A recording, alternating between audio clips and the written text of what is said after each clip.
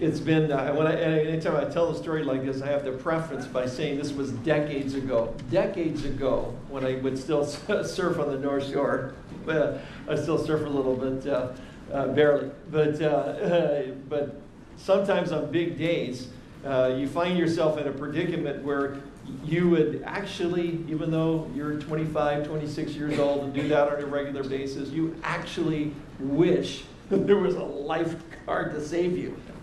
And for a young guy, you got to be pretty desperate to kind of start calling out for help. But I've done that on a few occasions. One of them, I remember that, but there was no lifeguard, and it was pretty desperate. But you got to get pretty desperate sometimes to really ask for help. The title of the message is Jesus, the Savior of the World. That indicates there's something we need to be saved from, that He's our Savior. And in this case, is to be saved from the predicament of sin. And sometimes people have a problem with that. It means you're not perfect. If you're not really sure about that, just check with the person next to you later. If you're still under the mistaken idea that you're perfect. Never had a selfish thought, nothing, I'm pretty sure. That's why the Bible says all have sinned and come short of the glory of God. And we need to be forgiven if we're going to have eternal life with the Lord. So Peter here is going to preach his, well, it's the first recorded sermon we have of his. He's going to make the case to this Jewish audience that Jesus is the Messiah. In the Greek, we would say he's the Christ. In our vernacular, the Savior of the world. One observation just to make before we get in the message is that what we'll find is that what Peter is doing and the way he is presenting this is unique to Christianity. He's actually giving reasons why people should place their faith in Jesus Christ as their Savior. Other religions don't do this. Buddha claims to be the enlightened one. How do we know that? He said so. And that's all you got. Muhammad claims to be a prophet sent from God. How do we know that? He said so. That's it. Christianity is unique if you look at other world religions. When I came to faith in Christ, I didn't really care about that. I was just desperate and wanted to be saved. But once I came to grow in the Lord, I appreciated the fact that we have a reasonable faith. And we find it even in a sermon from a guy that's, he's just a big professional fisherman. He's not a guy that's had a tremendous education or anything. But when he's going to make an appeal for people to say Jesus is the Messiah, the Christ, the Savior, will you accept that? And he kind of does this for a response. He gives reasons for it. The other thing that's unique about this idea of Christianity and giving reasons for faith is that it's tied to the real world that we live in. For example, Joseph Smith and his revelation from God makes reference to the fact that the moon is made out of cheese and there's little men that live there. I would say that's not really tied to reality there. Muhammad, when he claims to be a prophet from God and writes and has in his words later written the Quran, he claims that Jesus Christ never physically died on the cross. But the Roman historians, Greek historians, Jewish historians, and Christian historians all say, they would argue over reasons why and so forth, but they would all say Jesus physically died on the cross. So there's not an attachment of reality from these other claims made by other religions. So just as an observation, it's very interesting. So because of that, I've kind of looked at Peter's message here that we're going to look at in Acts 2 in a moment, and I've broken it down to his four main reasons why that audience today, why people should today as well, place their faith in Jesus as the Messiah. And again, he gives a response. But the other thing that's unique to Christianity that we'll see in the message as well is there's a tie to this idea of knowing truth, because it's only in the truth that you face about yourself and your need for a Savior that is provided to us by God because He loves us. The Apostle Paul says at one point in time in his letter to the church at Rome that God demonstrated His love for us in this, Yet while we were sinners, Christ died for our sins. It wasn't because anything we did. God the Father sent his Son because he loved us. But it's only in knowing the truth of why he died that we can fully experience his love. Now, there was a group of philosophers that kind of grasped this idea, I think, and one of their contemporary works that they published in 2003 really expressed this idea very well. This group of contemporary philosophers is known as the Black-Eyed Peas. I don't know if you've ever heard of them before, but in 2003 they released an album entitled "Where Is Love?" And the main song of that title, some of the lyrics say, "People killing, people dying, children hurt and you hear them crying. Can you practice what you preach? And would you turn the other cheek? Father, Father, Father, help us. Send us some guidance from above. Because people got me questioning, where is the love? Wrong information, always shown by the media. Negative images is the main criteria, infecting the young minds faster than bacteria. Kids want to act like what they see in the cinema. Sorry, it's just in there. Could have dropped that, but I chose not to. Whatever happened to the values of humanity? Whatever happened to the fairness and equality? Instead of spreading love, we're spreading animosity. The truth is kept secret. It's swept under the rug. If you never know truth, then you will never know love. Father, Father, Father, help us. Send us some guidance from above. Because people got me questioning, where is the love? And I'd agree with that line. You really can't know the love of God if you don't face the truth of your own predicament in the need of a Savior. Well, let's take a look. If you've got a Bible and want to follow along, we're in Acts chapter 2, starting in verse 36. Certainly Peter's message began a little bit before this, but we're going to jump in at verse 22. Men of Israel, hear these words. Jesus of Nazareth, a man attested by God to you by miracles, wonders and signs which God did through him in your midst.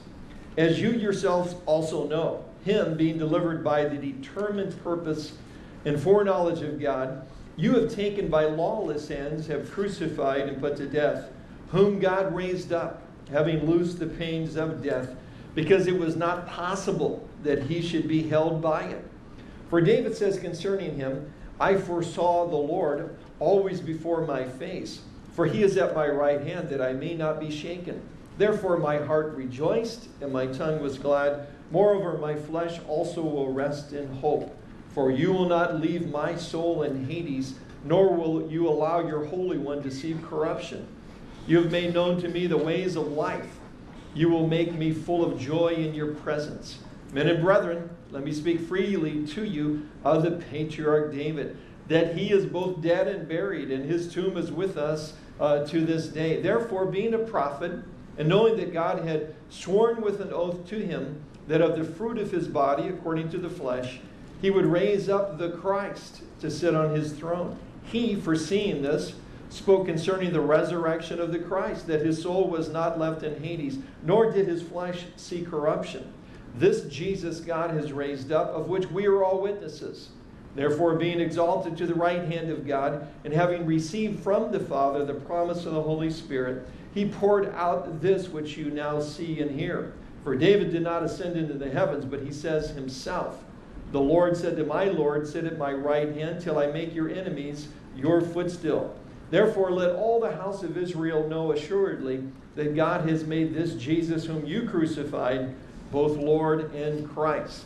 So reason number one that Peter gives, he says that Jesus demonstrated by his life that he was the Messiah sent from God. Is Jesus the Messiah? Is he the Christ? Is he the Savior? And Peter says, because of his life, notice verse 22, he's a man attested by God to you by what? Miracles, wonders, and signs which God did through him in your midst. So by his life in terms of his miracles, and as we've studied the the Gospels, we've noted that Jesus did not do miracles in terms of a few or 10 or 20 or hundreds or even 1,000. They're more like tens of thousands. We look at the population of the Galilee area, and we know that every person in that whole region was brought to him that was sick. Not some of them, not most of them, all of them were miraculously healed. And that continued, and Jesus did that, of course, right in the temple courts, right in Jerusalem. And so Peter makes his case. Is Jesus the Savior of the world? Yeah, because of his life. Because in his life, he did tens of thousands of miracles, and including healing people, as well as casting out demons, turning water into wine, and so forth. But there's a turning point in the life of Jesus that's very important to understand in Matthew 12:22, because the battle of Jesus was really against that corrupt Jewish leadership there in Jerusalem, the Sanhedrin, not all of them, but most of them. Most of them Pharisees, a few Sadducees. But here he is in Matthew 22, when they bring to Jesus what they hope is something that will disprove the fact that he is not the Savior. That is, according to rabbinical teaching at the time, only the Messiah would be able to cast a demon out of someone who could not speak and could not hear. And we could go in for lots of the reasons and give you the proof text in the book of Acts and a few other places. But that was the belief at that day. They find a guy. He cannot speak, he cannot hear, and he's demon-possessed. Now all they got to do is get this guy in front of Jesus, see if he can heal him. Of course, he's not going to be able to. They're thinking, and they'll disprove that he is not the Messiah. But this is what happens in Matthew 12:22. Then one of them was brought to him who was demon-possessed, blind and mute, and he healed him, so that the blind and mute man could both spoke and saw. And all the multitudes were amazed and said, could this be the Son of David? Just another term for the Messiah, the Savior. Is this him? He did what only the Messiah could do. And of course, the Pharisees at this point have a real issue on their hands. They have two options. They can either bow down and worship him as their Lord and Savior. That was option number one. Or they had to figure out, how do we deal with the damage control? Because we're not going to do this. How do we explain what just happened? Well, they do that in verse 24 when it says, now when the Pharisees heard it, they said, this fellow does not cast out demons except by Beelzebub, the ruler of the demons. He did it by the power of Satan, is their explanations. They had a choice. They could decide, is Jesus the Savior of the world or not? But if he's not, then who is he? How do we account for all of the miracles, all the signs, and the wonders? And of course, people are in that dilemma today. The Oxford scholar C.S. Lewis summed it up this way about Jesus, because there's always the attempt of people to patronize him and say, well, I believe he was a good man, he was a good teacher, he was even a great rabbi. But Lewis says this in his classic work, Mere Christianity. I am trying here to prevent anyone saying the really foolish thing that people often say about him. I'm ready to accept Jesus as a great moral teacher, but I don't accept his claim to be God. That is one thing we must not say. A man who was merely a man and said the sort of things Jesus said would not be a great moral teacher. He would either be a lunatic on the level with the man who says he's a poached egg, or else he would be the devil of hell. You must make your choice. Either this man was and is the Son of God, or else a madman or something worse. You can shut him up for a fool, you can spit at him and kill him as a demon, or you can fall at his feet and call him Lord and God.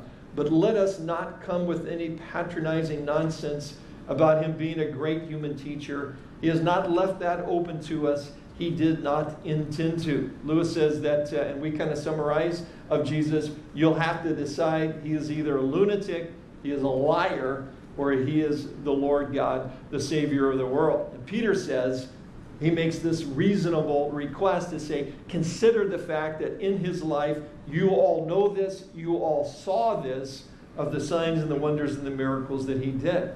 And secondly, in his life, he makes reference to a fulfilled prophecy. Jesus not only came and did the miracles, he fulfilled all the prophecies spoken about the Messiah. He had to be born, of course, in Bethlehem. He had to be of the seed of David. He had to come out of Egypt. He had to be called a Nazarene. He had to be, again, crucified on a cross, predicted by David as a prophet, again, many hundreds of years before crucifixion was ever invented as a form of capital punishment. On and on it goes. He had to be buried with the rich. His clothes had to be gambled for. Not one of his bones could be broken, and all the details. Some scholars would say there's at least 456 specific prophecies that Jesus fulfilled in his birth, in his life, and in his death. Peter Stoner, in his classic work, Science Speaks. Peter Stoner at one time was the head of the Department of Mathematics and Astronomy at Pasadena City College, and later at Westmont. Writing a number of years ago, did the math, did the calculations in terms of what is the probability of somebody coming along like Jesus and fulfilling prophecies the way he did. Now, to fulfill 400, it's too big of a number. So he says, for example, to fulfill 8 prophecies, detailed prophecies, what would be the odds that someone could come along, be born at the right place, do the right things to fulfill these things? And he says it's a 1 in 10 to the 17th power. That's a 10 with 17 zeros behind it. And he illustrates it this way to kind of help our minds get around the number. And he said, if you could fill the state of Texas, I've been there a few times, it's pretty big. If you could fill the state of Texas 2 feet deep in silver dollars, and then blind someone and send them off into the state of Texas to find 1 silver dollar that had a special marking on it. And if that person could wander around for several days through the state of Texas, blindfolded, and then reach down and pull out that silver dollar, that's the number we're talking about. Those are the odds of someone like Jesus fulfilling not hundreds and not dozens, but just 8 prophecy. Peter Stoner, in his book, Science Speaks, he goes on and says, well, how about 25 and how about 45? And the examples and the numbers are just staggering. So Peter says, reason number 1, in his life, the fulfillment of prophecy, the way that he did all of these miracles, he goes, that should be enough reason for you to believe that Jesus is the Messiah. But the second reason he gives is in his death. Verse 23, him being delivered by the determined purpose and foreknowledge of God. God, in a sense, he says, planned the death of Jesus. It was the reason that he was born, that he would go to the cross, that he would die on that cross for our sins. Jesus says in John 17 that no man takes my life, I give it freely. And we know that Jesus made reference to going to the cross and dying and told his disciples many times. Isaiah the prophet predicted this in Isaiah 53:10, where it says, yet it pleased the Lord to bruise him. Some translations again would say crush him. He has put him to grief, or the idea of his death, when you make his soul an offering for sin. Sometimes we'll ask the question, people will ask the question, who killed Jesus? Well, Peter says here, in reality, it was God, the Father, that sent Jesus predetermined to die for the sins of the world. And he dies by those whose hands had rejected him. Look at verse 23. You have taken by lawless hands, there was nothing lawful about what was happening, he was an innocent man, have crucified and put to death.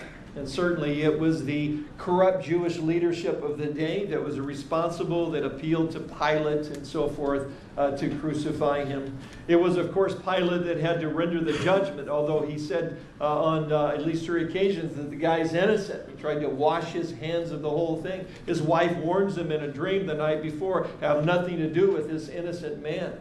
But he goes along with the crowd, fearing his own position and his power and his career. And he sends Jesus to the cross. And of course, it was the Roman soldiers that actually physically crucified him. Therefore, it was really the Romans, the Italians that did it. So let's get the Italians. No, there's a few of them out here. But it really wasn't them. Peter says it was God the Father sent him on a predetermined plan to die for our sins. And Peter, writing later his own epistle in 1 Peter 3:18, would say the reason for it was a sacrifice for our sins. For Christ also suffered once for sins, the just for the unjust. Now here's the reason, that he might bring us to God, being put to death in the flesh, but being made alive by the Spirit. The purpose of Christ dying on the cross, Peter says, that he might bring us to God. It's a phrase that that is a technical term that means to gain an audience at court. It's talking about the fact that because Christ died for us and for our sins, those sins that separated us from God, because he now removes or takes those sins away from us by his sacrifice, hey, we can come before God. We can talk to him. We can have a prayer life. It's meaningful. We often say, we evangelical Christians, that we have a personal relationship with God because we can come and talk to him, to his throne, which is a throne of grace, at any moment.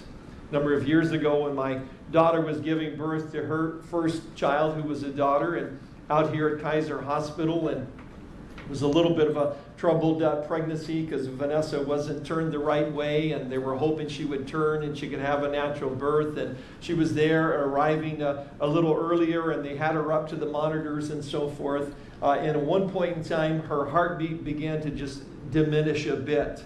And of course, everybody at Kaiser kicked into gear and said, C-section right now. And of course, in minutes, that baby was delivered and she was fine. And Melissa could say that, I can tell you it makes a difference right at that moment. Do you have a relationship with God? Is there anyone that you can cry out to that can help you at that moment? It makes a difference, not just in eternity, but in this life, whether someone is our Savior, whether someone has really died for our sins or not. It kind of startled when Kathy and I showed up, and everybody kept saying, because we think we're going in to pray for her and she's going to have a C-section later that evening, and all the nurses kept saying, hey, congratulations, congratulations. And we're thinking, well, it's kind of different. At parents, it's usually after birth. Maybe it's grandparents, they just kind of kick it up and they just congratulate you ahead of time. We didn't know what, as we walked in our little room, that our granddaughter was already there. Reason number 3, it's not just his life in his death.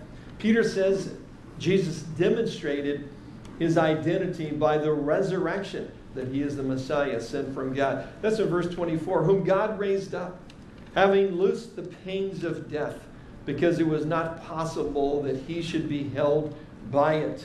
So again, Peter says it was impossible for death to keep its hold on Jesus. Verse 32, this Jesus God has raised up, of which we are all witnesses. And then he makes reference, of course, later to the fact that they were all eyewitnesses. We know from the gospel writers that Jesus appeared over a period of 40 days. He appeared to people like we'd say his half-brother, step-brother, James, who was opposed and did not believe that Jesus was the Messiah sent from God, until Jesus appears to him after his resurrection. And then we know the turn in James' life, and we have his epistle and his writing in the New Testament. And we know, and we see in the book of Acts, that he becomes a leader in the church there in Jerusalem. That we've got the other 11 apostles that end up all going to their death, claiming that Jesus rose again from the dead, tortured and martyred for their faith, except for John the Apostle, who was tortured for his faith, but did not die, eventually dies of natural causes as an older man there in Ephesus. But all of them held to the same story. Why? Because they literally saw Jesus risen from the dead. And he says that of this, and then quotes King David, and says that basically you should have seen this coming. Now, it's interesting, for a very long time, rabbinical writers, Jewish authorities would say, of course, that the Messiah, when he comes, he's going to be the coming king. He's going to establish his kingdom. He's going to sit on his throne in Jerusalem where he will rule and reign. We would say, amen. Yeah, he's coming again to do that. But they didn't really see 2 comings. They didn't see the first one. They didn't see a Messiah that would come and, as Isaiah said, he would die for the sins of the world. But they're changing their thinking about that now, examining the Scripture. It's only been in the last 20 or 30 or 40 years that many rabbis are finally admitting that when the Messiah comes, he will die and he has to rise again. It's always been there in the Scripture. They just couldn't see it. They couldn't see it when Jesus was there in his life. Peter's trying to show them now. And he does it by quoting a great authority, King David. Notice verse 27. He says, notice David said, nor will you allow your Holy One to see corruption or decay or death. Who's the Holy One? It's the Messiah. It's the Savior. Peter is saying, listen, We knew all along, you should have known all along, that yes, he will come someday to set up his kingdom, but he had to die and resurrect first. And he explains that after the resurrection, that Jesus is then exalted at the right hand of God, and again quotes Psalm 110 for that. Now, Peter doesn't come up with this idea on his own. He comes with it because he heard Jesus use this line of argument, this line of reason. He's not just saying, believe it because I said to believe it. He's giving reasons. And he heard Jesus give reasons the same way. In Matthew's Gospel, in Matthew chapter 22, verse 41, here's Jesus arguing, debating, giving reasons with the Pharisees. While the Pharisees were gathered together, Jesus asked them, saying, what do you think about the Christ, the Messiah? Whose son is he? They said to him, the son of David. Everybody knew the prophecies that he had to be in the lineage of David. Just like to be a high priest, you had to have those Levite genes. To be the Messiah, you had to have the Davidic genes. Some people thinking, I think I've got Levite genes somewhere in the closet. It's kind of a different kind of gene. Verse 43, he said to them, how then does David in the Spirit call him Lord, saying, the Lord said to my Lord, sit at my right hand, till I make your enemies your footstool. If David calls him Lord, how is it he is his son? And no one was able to answer him a word, nor from that day on did anyone dare question him anymore. He's saying King David made this reference to the fact that the Messiah is his Lord. If it's his son from his lineage, how does he call him Lord? I don't know if there's any dads out there that make reference to their son as Lord. Hello, Lord. Would you be getting out of bed anytime today? Maybe mowing the lawn or something here? No, I don't think any of us would call our sons Lord. And they sure wouldn't do it in that culture in that day. David would never say it. So Jesus says, by the way, how do you explain this? If he's in the lineage, but he calls him his Lord. Only if the Messiah pre-existed, only if he is truly the Son of God. And that's his argument here. He is, and that's why he now is at the right hand of the Father in heaven. And I love that verse in Hebrews that says, he is able to save completely those who come to God through him, because he always lives to intercede for them. Jesus is at the right hand of God making intercession. When he saves us, we are saved completely. Peter says, in his life, in his death, and in his resurrection are three reasons why you should believe Jesus is the Savior of the world. The fourth reason, he says he demonstrated it by fulfilling a promise, the promise of the Holy Spirit. We see that in verse 33. Therefore, because of everything else he has said, it's pretty good for a gnarly fisherman. Pretty good sermon for his first shot at here. Therefore, being exalted to the right hand of God, and having received from the Father the promise of the Holy Spirit, he poured out this which you now see and hear. This is what began this whole thing. The disciples are in the upper room, as instructed by Jesus, waiting for the promise of the Holy Spirit. That God would send his Spirit to come down on people who would then change them and transform them. Of these early Christians, the evidence of that was pretty startling, of course, and God gave them the supernatural ability to stand before a crowd of people gathered from all over Asia Minor and Mesopotamia in the Middle East, and many of them spoke in languages that they did not know, but their listeners could understand. The people in the crowd are going, I think you guys are drinking already. And Peter, of course, jumps up and says, it's not even 9 in the morning. And of course, during a feast, a Jewish man wouldn't drink anything before 9 in the morning, not even water. He says it's not even 9 in the morning. This is what was spoken of by the prophet Joel. In other words, there's something supernatural going on here, and I want to show you where it is in the Bible. It's not just, we're just going to do this because we feel like doing this. It's scriptural, and it's a fulfillment that the Holy Spirit has come upon us. What you see, what you heard that was of supernatural origin was actually of the Holy Spirit.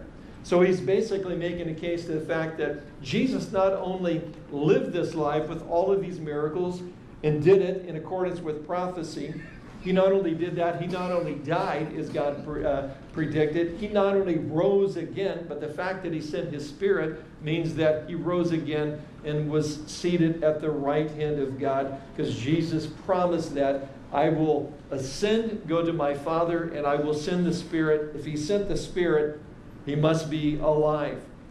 And it brought a tremendous transformation among Peter and others, and a lot of you guys too. Acts 4:13 says, of the enemies of Christ, when they saw the courage of Peter and John and realized that they were unschooled, ordinary men, they were astonished, and they took note that these men had been with Jesus. Pretty amazing. I know some people that used to know me before I was a Christian, and if they saw me today, I don't know if they would say I was courageous, but they absolutely be astonished. I can tell you that. And that's the wonderful thing about the work of the Holy Spirit. He comes in our lives to bring transformation. Again, the 4 reasons he lays out: his life, his death, his resurrection, the sending of the Holy Spirit. He gives them an opportunity to respond. We see that in verse 37 to 41. Now when they heard this, they were cut to the heart and said to Peter and the rest of the apostles, men and brethren, what shall we do? Then Peter said to them, repent, and let every one of you be baptized in the name of Jesus Christ for the remission of sins, and you shall receive the gift of the Holy Spirit. For the promise is for you and to your children and to all who are afar off, as many as the Lord our God will call. And with many other words he testified and exhorted them, saying, be saved from this perverse generation.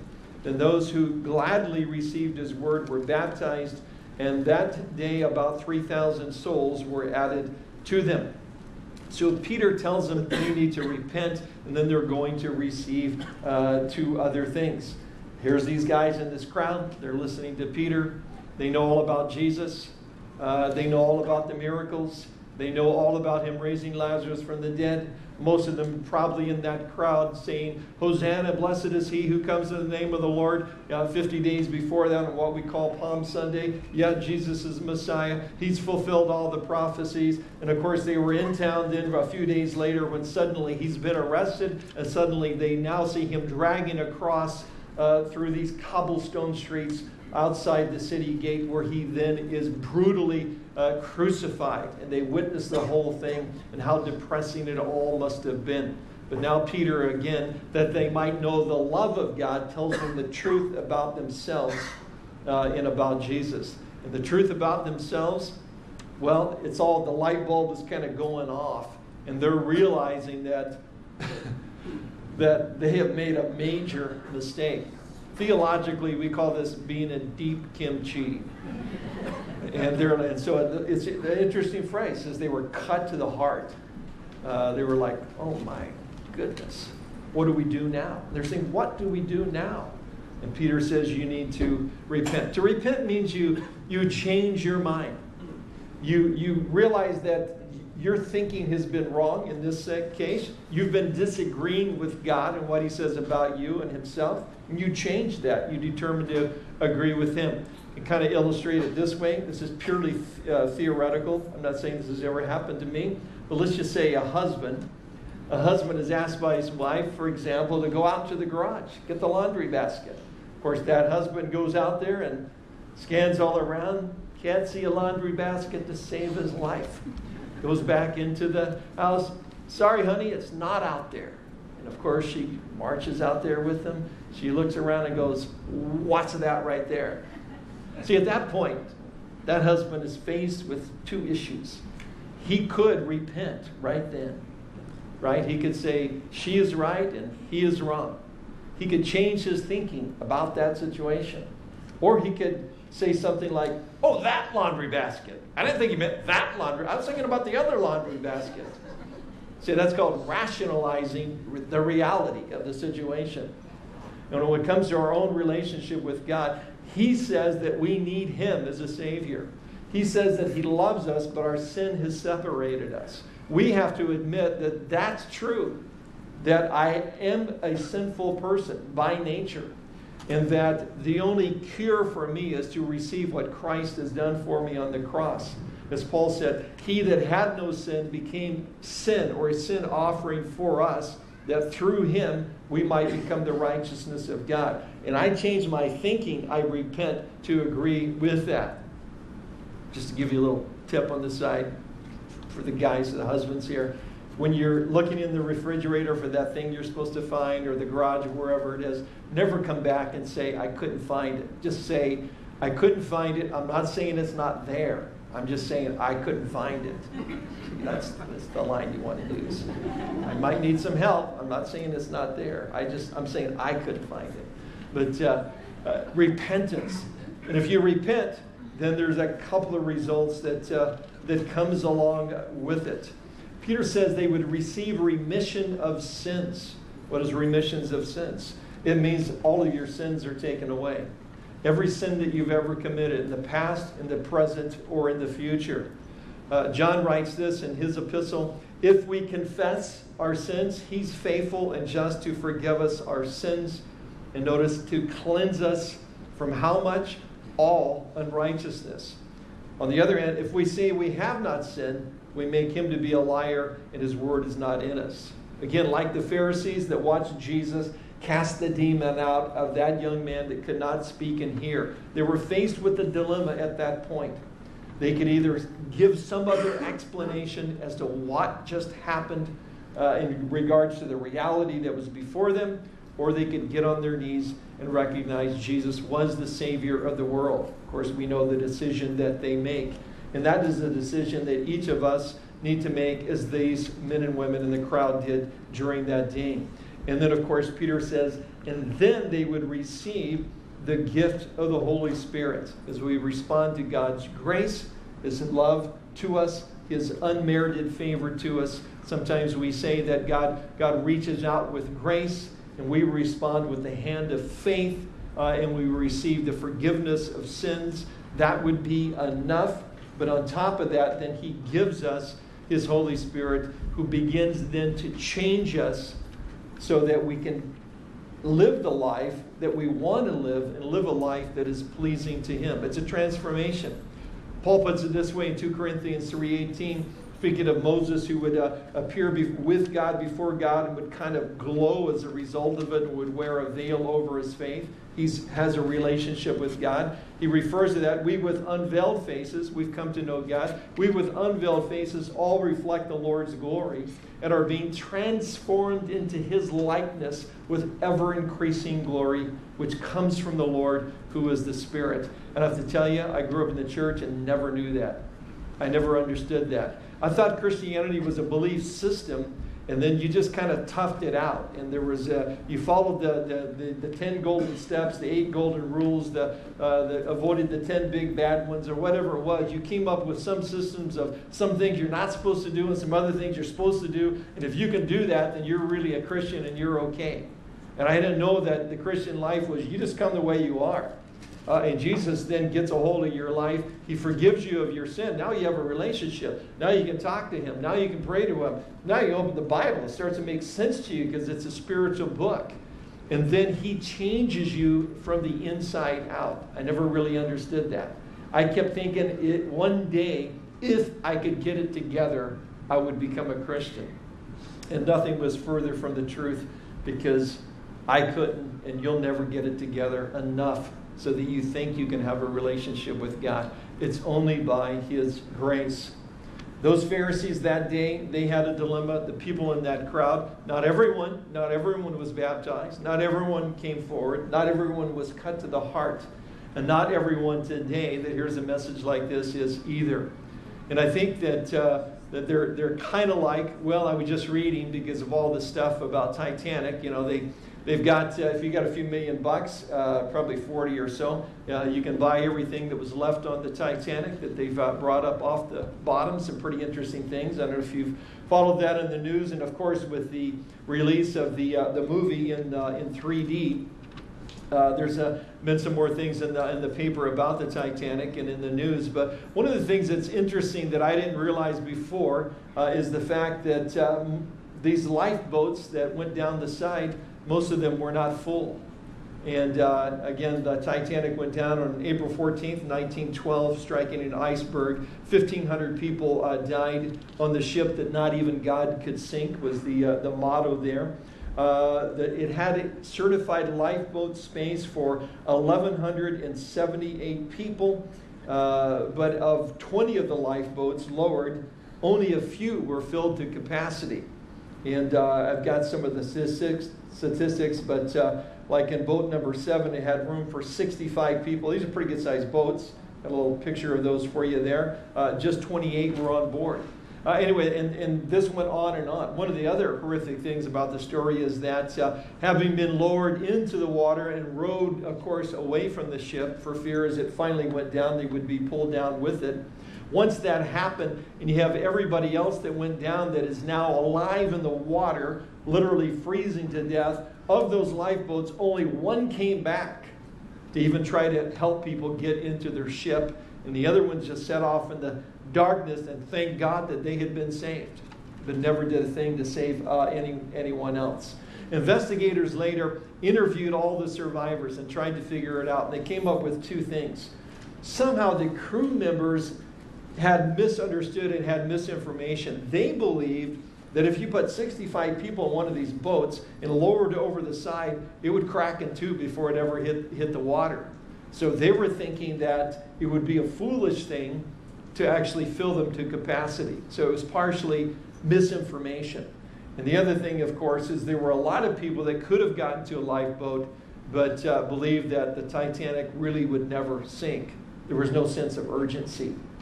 And sometimes I think people don't place their faith in Jesus as the Messiah, not because it's not a reasonable thing to do. There are many legitimate reasons why. We would say the resurrection of Jesus Christ is one of the most easily proven facts in all antiquity.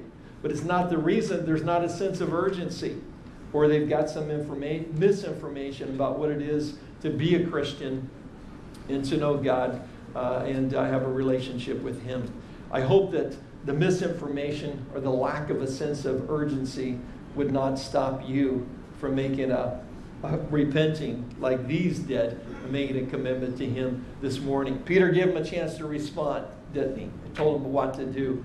And I want to do that this morning as well. We're going to pray, and I just want to again try to help you along. How would you repent? Well, it's something you've got to do in your own mind, your own heart. You've got to make that decision and realize that you need or want to be forgiven from your sins. Just like the guys out on the North Shore that surfing on the big days, if they lose the board and they're going down, they have to make a decision. Call out for that lifeguard. He's the Savior of the world. But we all have to decide for Him to be our Savior individually. It can't be because your parents were a Christian, your grandfather was a minister. It doesn't really, that's a great heritage, but it won't help you have a relationship with the Lord if you don't make that commitment yourself.